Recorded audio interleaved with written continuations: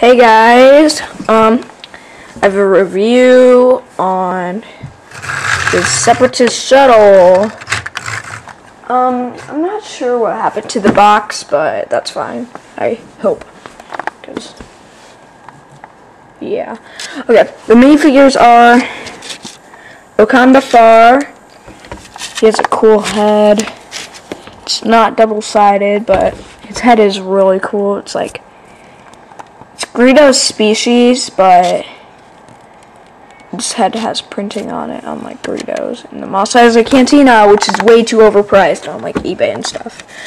No, it's like $100, even though it cost $20, right? No, $15 when it was first out. 2 battle droids. They're pretty normal. I want to start an army of battle droids and an army of clones. Like, get like 4 MTTs, all that stuff. Like, and so next we have pilot droid. He's cool. He has a blue torso. I like the old ones better with the markings on their heads and stuff. We have Nuke Gunray. He is really cool. That jacket, it's not double-sided. Orange arms. He has a cool face, and his hat thing can come off. And his hat can come off. That's really cool. And so yeah. Next we have, that's not a minifigure. That's part of a feature for the Separatist shuttle. Sorry if I'm raising my voice a lot, but I don't want my mom to come barging down here. Okay, so here is the Separatist shuttle. It's kind of tall. This wing can fall off easily, but still a really cool wing because it's double-sided. Has those rare double-sided pieces, those block pieces. But they come in more than one set because I have another set that they come in, which is the Quidditch match.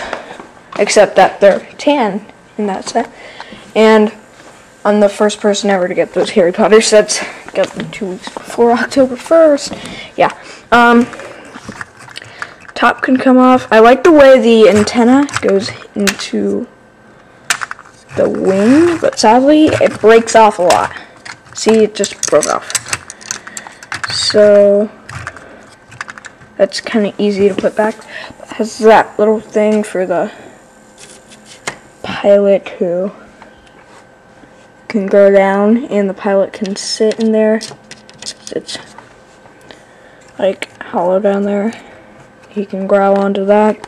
Sadly, nobody can sit there, so 2 battle droids and Wakanda Far. Oh, that base plate's not with the set, but the 2 battle droids and Wakanda Far, they don't have anywhere to sit in the shuttle, which kind of sucks. Okay. In a second, let me get these landing gear up. Show you that in a second. I like the way this looks because it's like a bug. I just like that. And other people just make it flat on the ground, but I don't see the point of that. I make it so that it's sort of, the landing gear is like standing it up, and doesn't, like, it needs the landing gear to stand up. Okay, has a few stickers like that,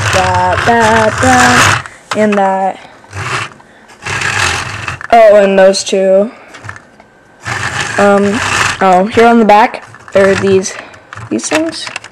That's where that comes in. You put new gunray on it. Lift his arms up. Suck. Okay, here. Here is the Nuke Gunray sitting on it. And you just put him in there. It's kind of hard to do it with one hand because the shuttle move. So please enjoy this picture of a candle while I put him in. Oh, it's a beautiful candle. It's Yankee Candle and it's peppermint swirls. Peppermint swirls. Okay, well, he just fits in there. You can kind of see. Then you turn these things. Pretty cool. Like that. And it has these lights. I forget what other set had lights. It might be the previous shuttle or something like that. But yeah, WallMG. I got this from WallMG, but good to pick up by the wing, unless you drop it by the wing, and then it breaks. Happened one time with the Boba Fett slave one up there, but like the wing fell off, and I couldn't find this one piece, but I found it, so that's good. Okay, oh, this set's really cool. Doesn't have many features, but still a cool set to add to your droid army.